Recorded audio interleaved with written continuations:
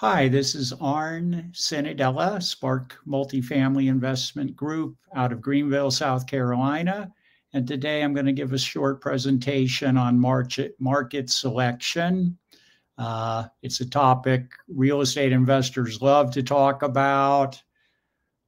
What's the best market to invest in? How do you determine what the good markets to invest in are? So I'll go through some thoughts and ideas about how an investor goes about selecting a market. And first, I would say you don't want to try to learn 10, 15 different markets. I submit spreading yourself too thin, you just won't get anywhere. So my suggestion would be perhaps identify two, no more than three markets for further evaluation, because in order to be successful in a market, you need to know it.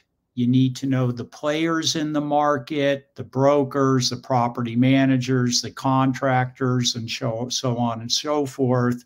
So if you're trying to learn 10, 15 markets, you're never going to reach critical mass in a market where you can actually start winning deals, knowing the market, and so on and so forth. So I would say pick no more than two or three markets maximum and really drill deep into those markets, really get to know them. And then I'd say ultimately pick one market and really concentrate your activities in that one market. So what's some of the criteria that people look at? It's fairly well known. Population growth and job growth are key factors. I'd say they're probably number one, number two, where population's growing, real estate's in demand, people go where the jobs are, where jobs are growing, people are going to move to. So the top two criteria would be population growth and job growth.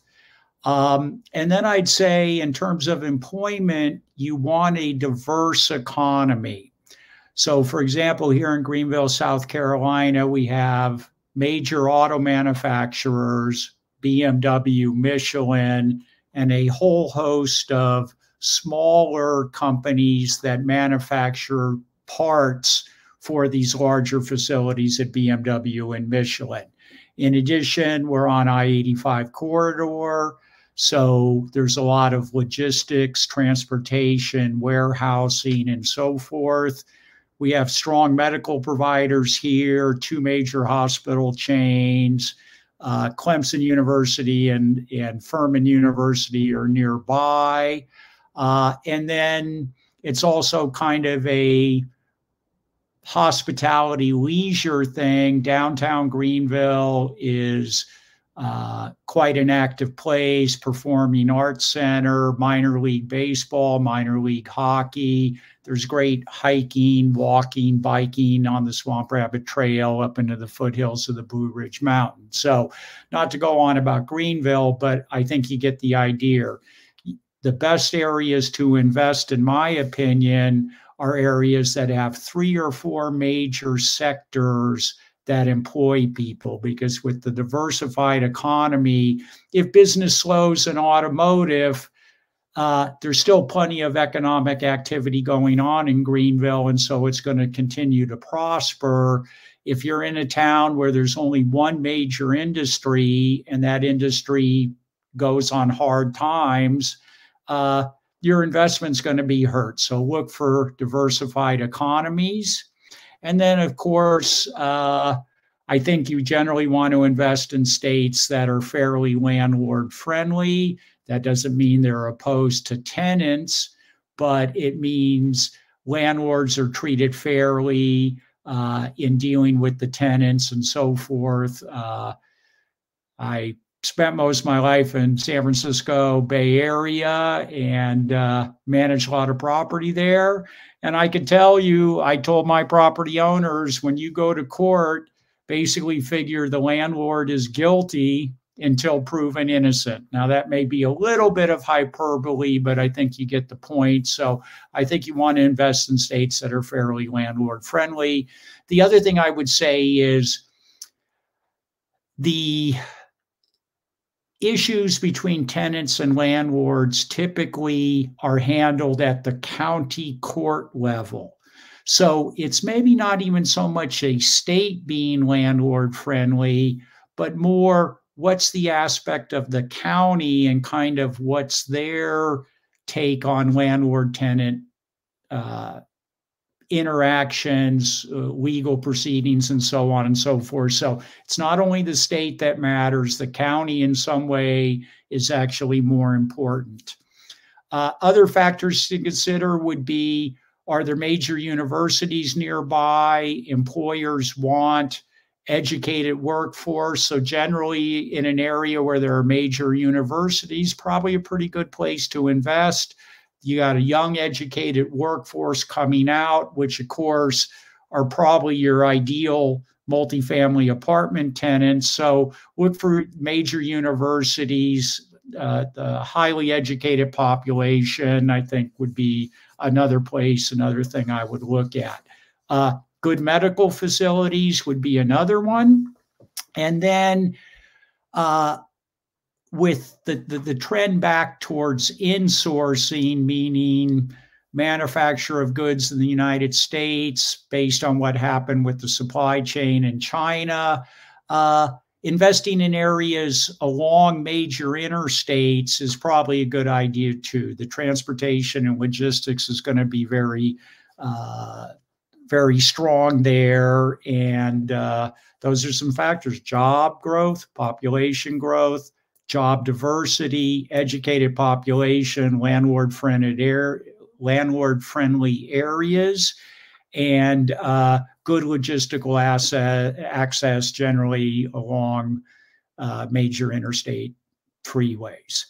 The other thing what I'd say is when I talk to investors, I always encourage them to really define what they're looking for. There's an old expression that kind of says, if you don't know what you're aiming for, you're going to hit it 100% of the time. So what I mean by that is, what kind of property are you looking to buy? Are you going after 40-unit mom and pop buildings? Are you going after 250-unit luxury downtown apartments? What is your buy box? What type of property are you looking to buy? Kind of maybe location. Are you looking urban, suburban, age? Are you looking value add 70s deals? Or are you looking for brand new construction downtown? So to the degree you can narrow down your buy criteria, the better off you're going to be. And that then brings me to another point about how do you actually go into a market and start learning the market, start discovering opportunities, finding properties, and so on and so forth. And it all starts with the brokers. So in the markets that you've selected, spend significant time outreaching to brokers who, again, handle and sell the type properties you do. Marcus and Millichap, for example, probably isn't going to be selling a $50 million apartment building. CBRE is probably not handling a $5 million apartment building. So brokers have specialties, and you need to find the brokers in the markets you like that handle the property type that you're looking for. And for out-of-state investors, you have to understand, in these strong Sunbelt markets often, the brokers are always getting calls from people in California and New York. And the truth is, the brokers aren't probably going to give you the time of day until you take the time to come into the market, take your time, spend the money, invest your time and energy into actually coming to the market, sitting down with these brokers, property managers, other investors, go to networking meets, get in the market, get face to face, belly to belly with the brokers. Trust me, if you fly all the way from California to Raleigh, North Carolina, the broker in Raleigh is probably going to consider you a serious buyer since you just spent, a couple $1,000 and, 3-4 days to get there. So I encourage you to get into the market. And the other thing is, when you're in these markets, talk to the people in the hotel, talk to people you see out on the street, at the restaurants. They're not trying to sell you anything. So when you ask, hey, what's going on here? What do you like? What's good? What are some of the problems? You're going to get an honest response from these people because they have nothing to sell. They're not in the property business. They're just going to give you their honest assessment of the community. The other thing I often do when I'm starting to evaluate a new market, I subscribe to the local newspaper or the local business journal, and doesn't cost that much, usually $5, $10 a month. And if you're serious about looking in a market, get the newspaper every day. And it's not that you have to read it cover to cover, but you'll get a sense of Lockheed Martin is opening a facility here, or Volvo's opening a new plant here. And so you'll get a sense of the growth of the community, what businesses are coming in, what's kind of happening. So talk to the locals, get out with your eyes and ears open, get a sense for the market, and so forth. So you really, again, I'll come back to, you got to kind of dig deep, and you're going to have to keep getting in front of these brokers before they start taking you serious. So drill down, don't spread too thin. When you're in these markets, drive some of the potential neighborhoods. Hopefully you've selected 3 or 4 properties maybe to evaluate. Not that you're so much going to buy them right now, but it'll give you an idea. Get on site, see if you can get in a unit, act like you're a prospective tenant.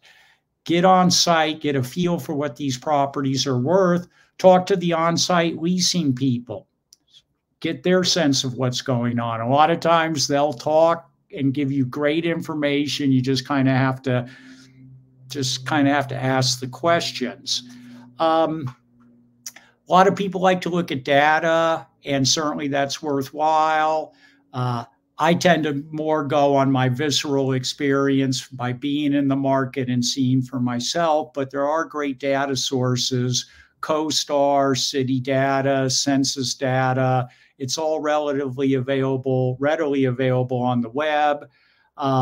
So if you like digging down into that data, start with city data and census data, and you'll get some good data to evaluate those markets.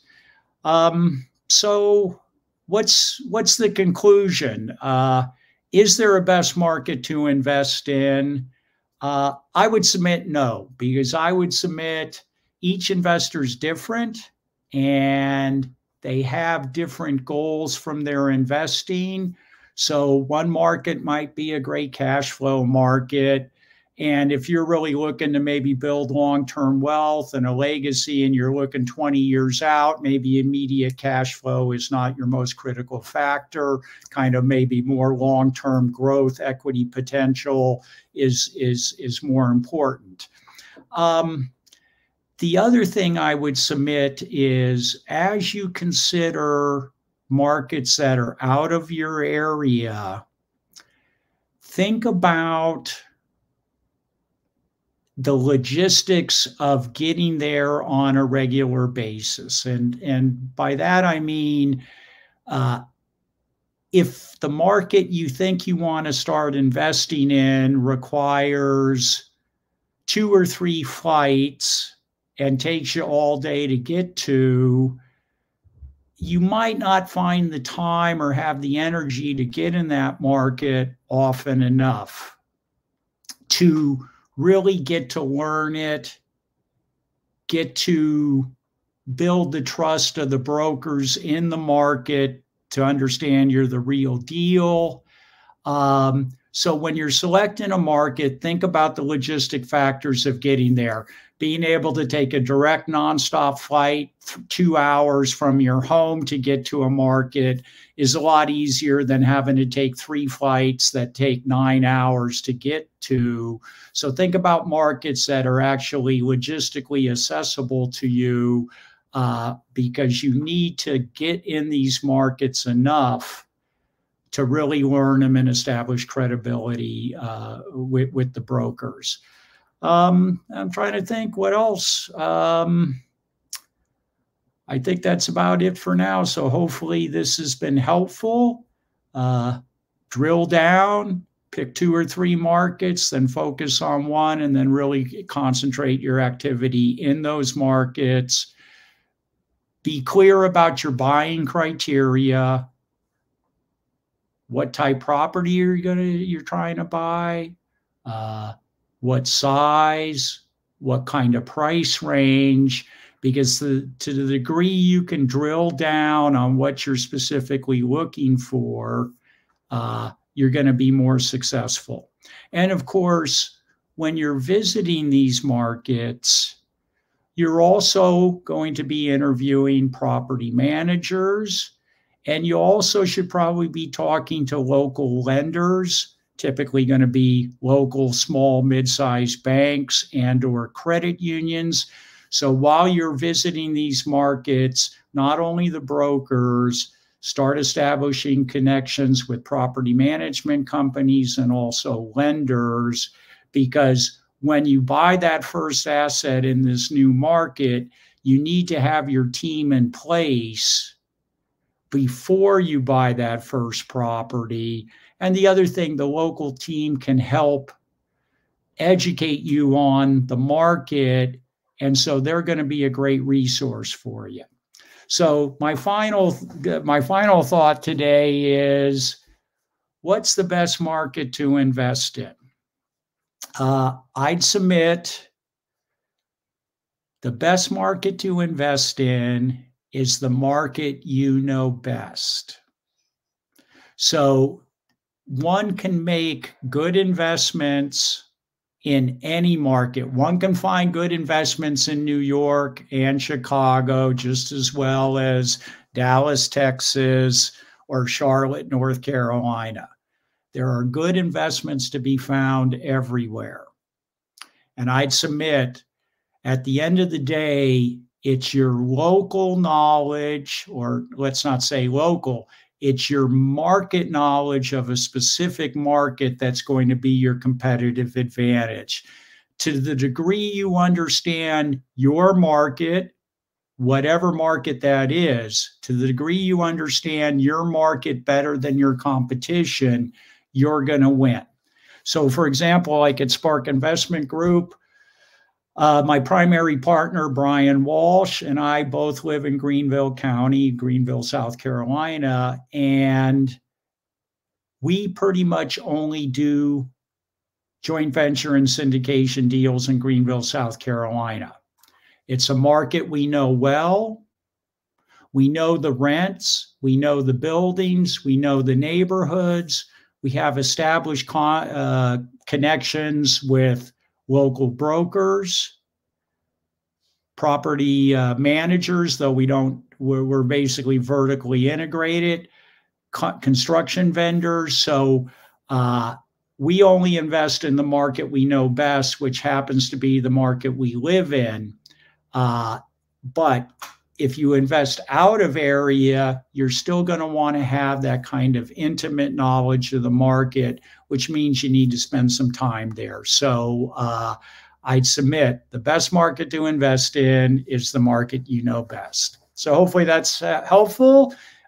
Enjoy the presentation. Happy to discuss further.